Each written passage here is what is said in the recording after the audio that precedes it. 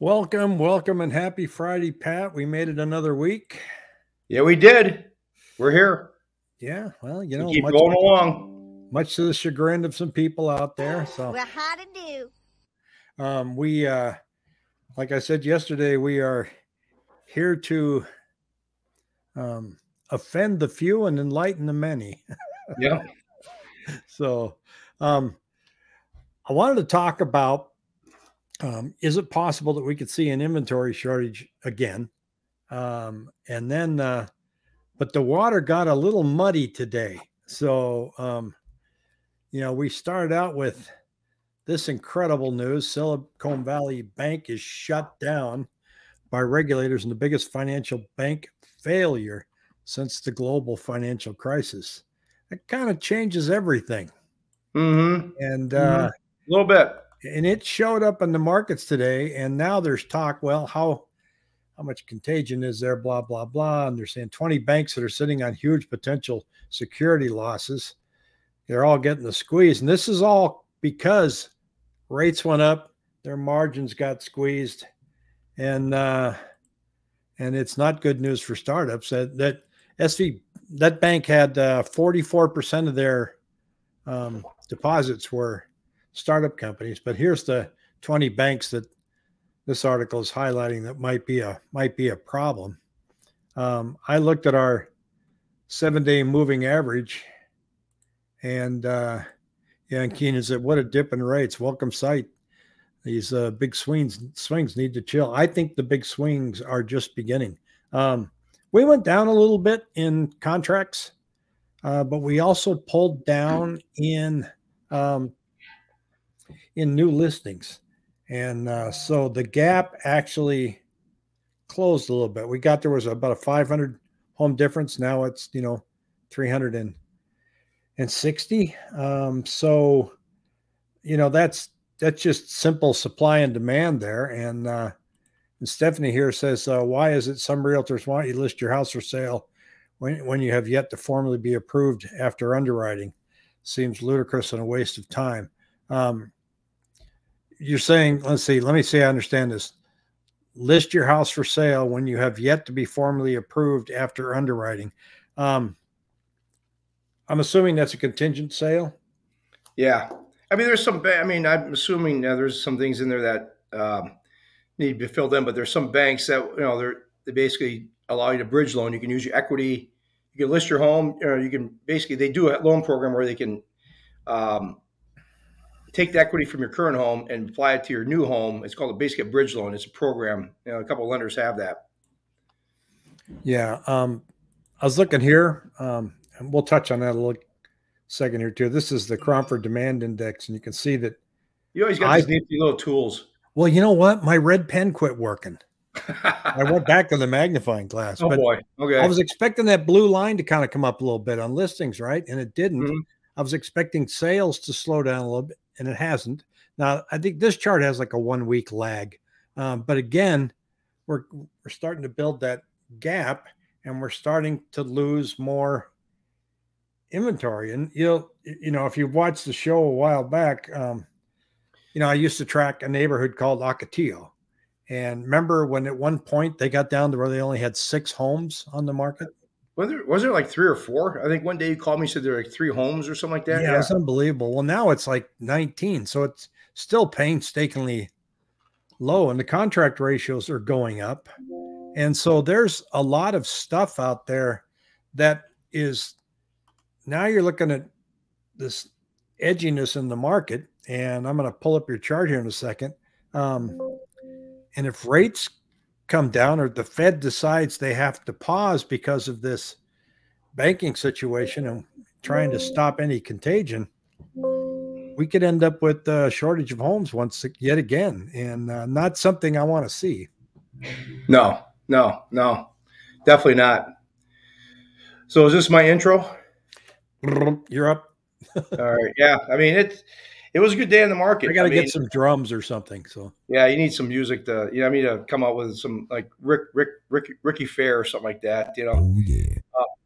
No, the bond market had a great day. Obviously, the last 2 days. I mean, you see, this is actually rates. We saw they tipped up here a couple days ago, and then this is where Barry has been very influential, and I've been watching him, and he didn't put a lock out.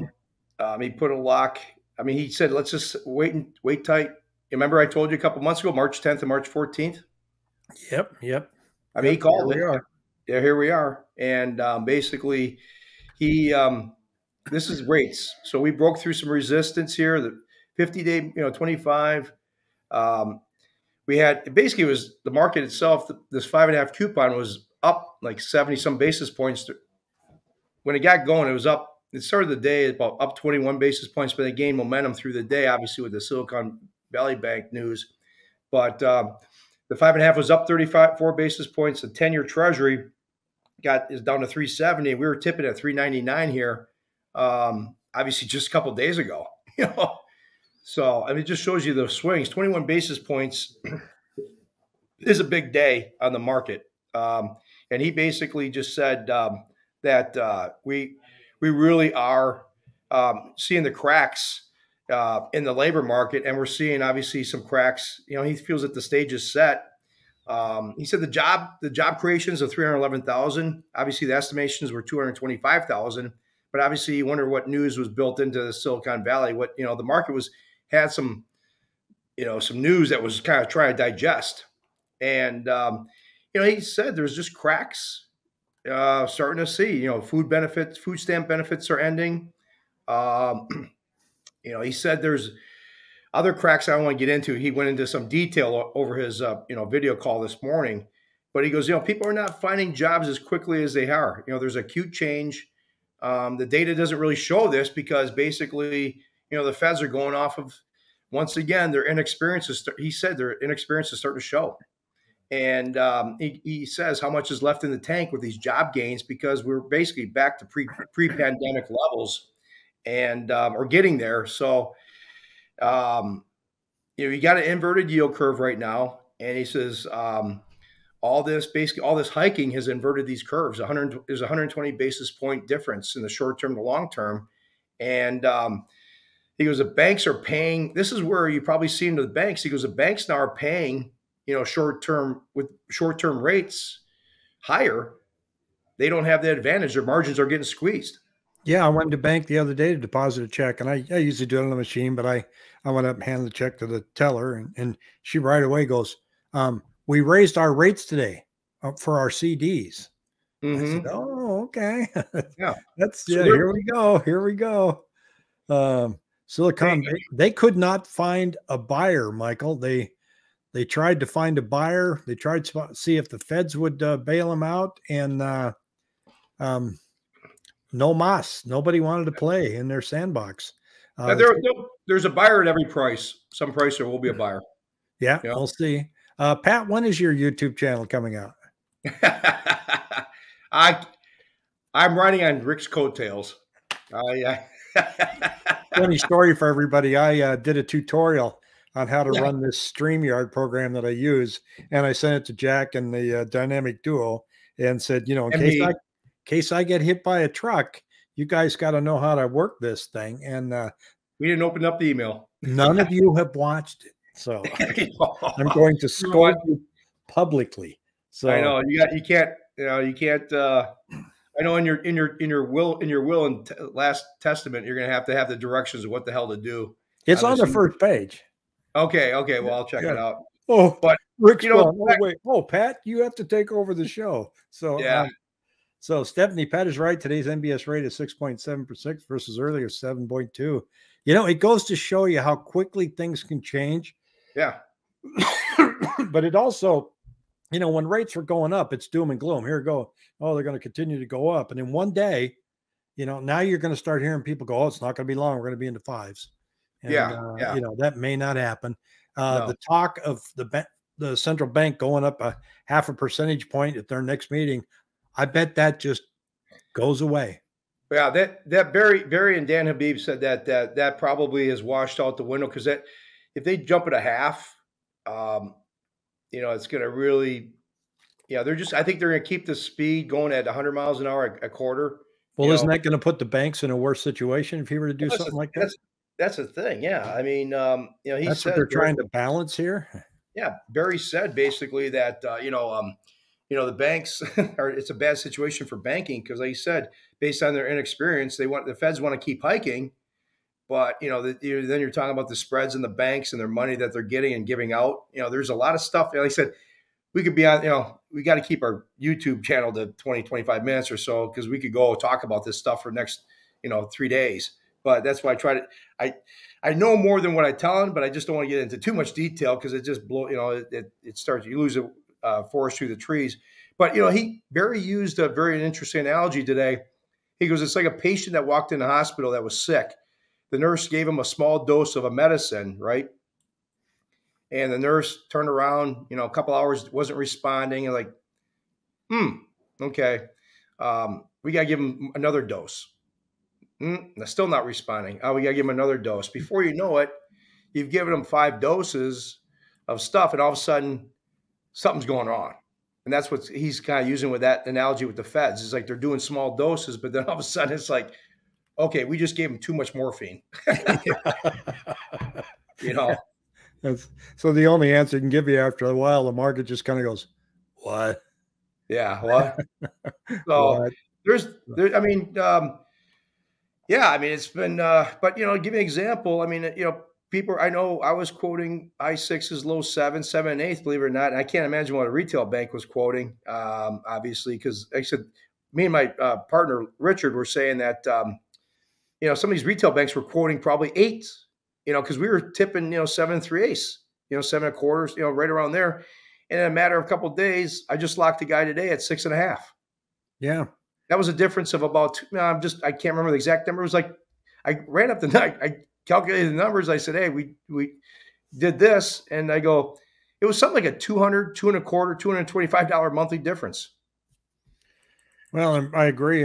Bravo here says, cutting the rate, buyers might show up. Well, we're at 3,300 now on a 7-day moving average. So we'll see what happens and see what happens this weekend. I mean, that kind of news can get people in the car real quick.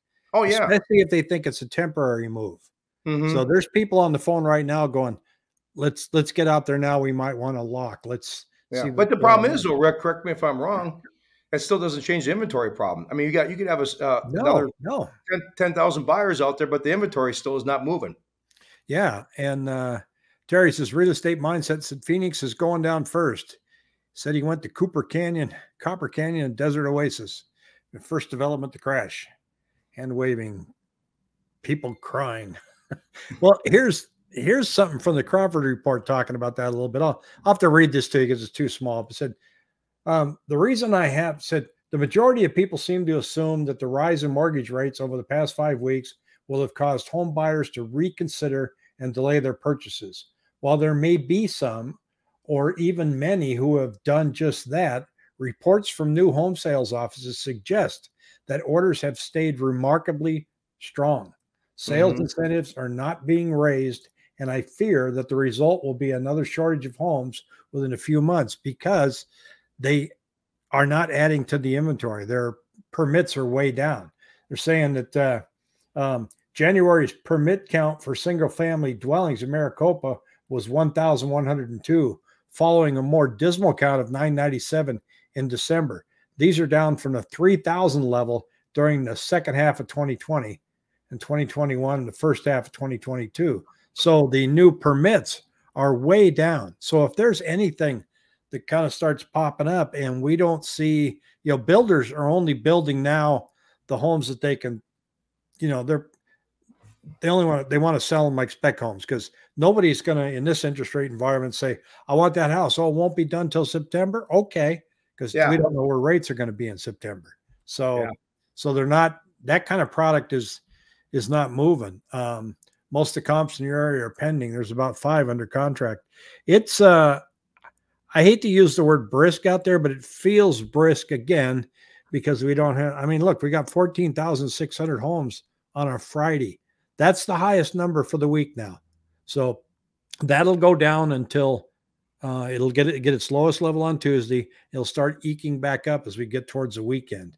So that's why I said, is there going to be another shortage? Because I think we don't need that. And I think the Fed is in a very precarious position. That they're trying to pull down inflation, and the banks can't handle this margin squeeze, and it's a tangled web. But don't worry, Pat, because Janet Yellen says she thinks we're fine. Yeah, yeah. She's Well, the one that said inflation was going to be transitory too. So yeah. That's where that's where Barry Habib has just been blasting these guys. I mean, he's like the Fed experience, just starting to showing, which is kind of scary. I mean, you look at. I mean, I'm not to get political, or I'm not trying to be, but I'm just trying to state the facts. You watch this Yellen talk. What's her first name again? Janet. Janet, yeah, Janet. I was going to say Margaret for some reason. I don't know why, but you know, she just doesn't bode a level of confidence that they know what the hell they're doing. I know Well, but she was the Fed. She was the Fed chairman before she was Treasury, and they just. I mean, Powell. I mean, he's in a precarious position. But just a side note, I had a client of mine. People that were locking at say 7, 7 1/8. I've had a couple of people throw out to me saying, well, if rates do come down, because there's no guarantee I never guarantee people can refinance that rates are going to come down, because 9 out of 10 mortgage brokers say, oh yeah, don't worry, we can refinance in the future. You might not be able to. You don't know. Right. Yeah. You don't know. I mean, that's just stuff. That's just. I mean, I tell people, yes, possibly, but it's not 100% guarantee. Because I hate that statement that people say, don't worry, we get this rate and you'll be able to refinance down the road. You might be able to. Yeah, you might be able to. I like certainty and I like that. I think there's a good chance. Obviously, Barry is saying rates are going to come down, but I had somebody, a couple of people say, well, these people are, I didn't lock. I waited. I watched Barry. I mean, I did not.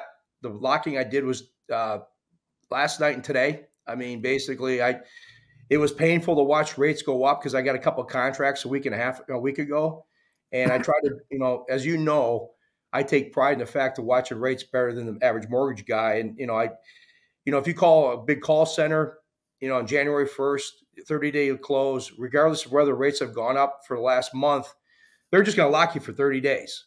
But I'm like, dude, let's just sit back. Rates have gone up the last week and a half. We're going to see a pullback. Once again, we've had some situations where I've saved money. It's not all the time, but you got to be smart about it. And it's one of those things that, watching the rates, I had people come out and say, well, at 7%, if rates do come down, home values are going to fall down, and I won't be able to refinance. I go, quite the contrary, that if you lock in at, say, 7%, let's say a higher rate, if rates do come down, you and I both know you're going to see more demand, which is going to keep the. Yeah. And rates are not going to have to come down too much to see more demand, because I think that, in the market right now, people are getting used to this ping pong going back and forth. And it's, it's like there was an old show out there my parents used to watch called Singing Along with Mitch. Follow the bouncing ball, and it bounced over. I don't want to date myself, but I think I remember that. yeah, it was god awful. That's when you went downstairs with your brother and played ping pong. Yeah. So, bravo, man. I want to.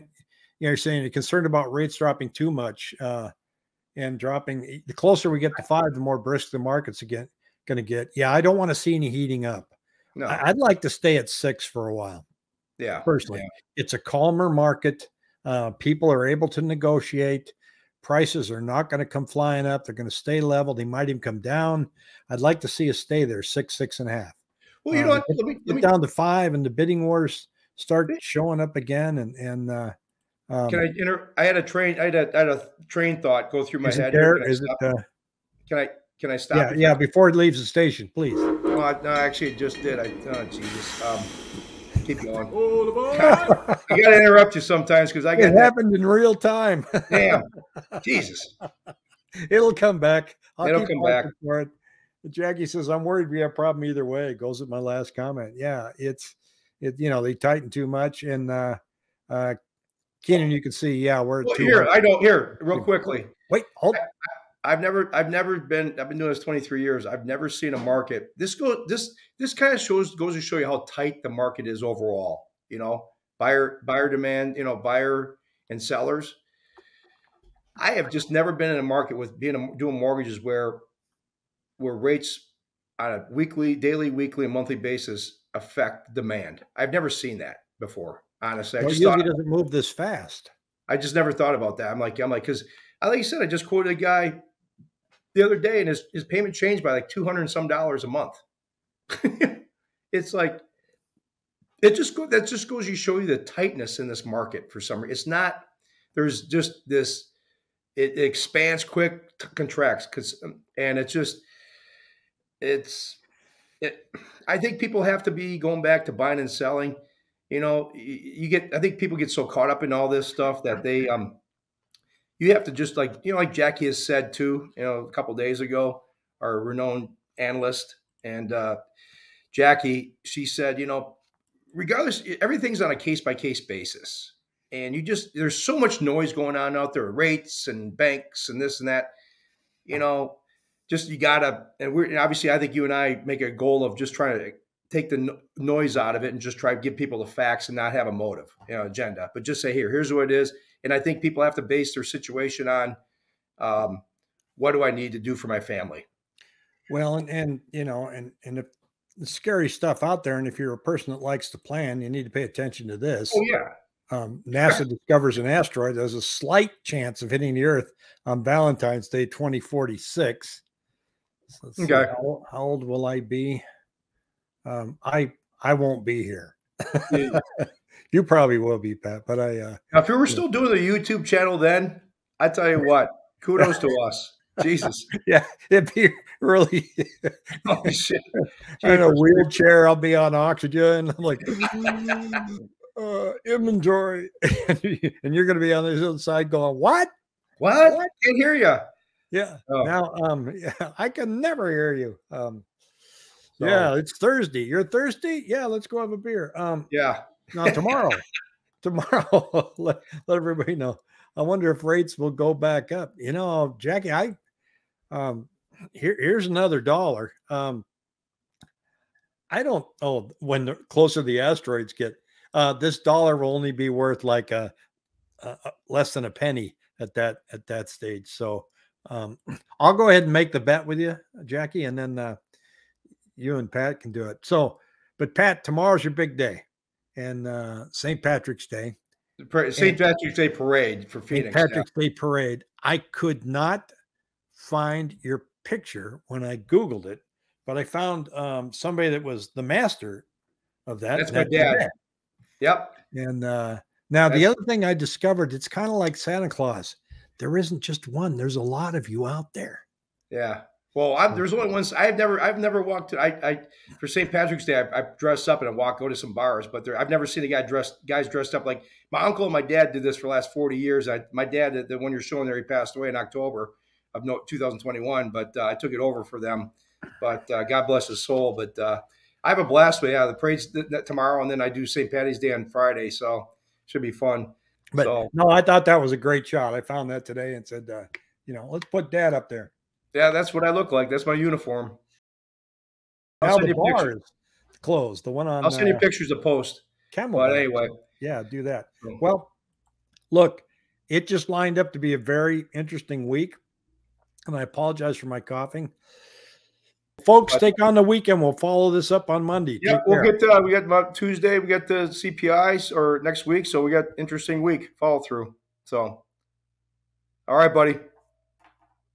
Talk to you soon, guys. Yeah, bye. See ya.